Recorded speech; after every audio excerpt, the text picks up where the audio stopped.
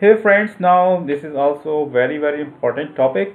Always question is asked in the field that the insulation level is this much and how much times I have to apply to test the insulation. So IEEE standard 43 is guiding us that if you have a certain rated insulation level, how much megavoltage voltage or insulation voltage you need to apply to do the testing.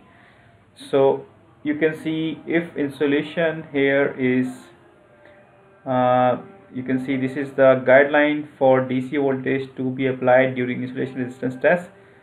Insulation resistance test direction voltage, so there are certain voltages: winding rated voltage, so rated line to line voltage or three phase AC machines, line to line ground earth for single phase machines, and rated direct voltage for DC machines or field winding. So here you can see in this column the winding rated voltages are given, which are in AC, and here the insulation resistance voltage applied in DC, and you can select the by this equation that if the winding rated voltage are less than 1 kV, insulation applied is 500 volts, and you can see so on.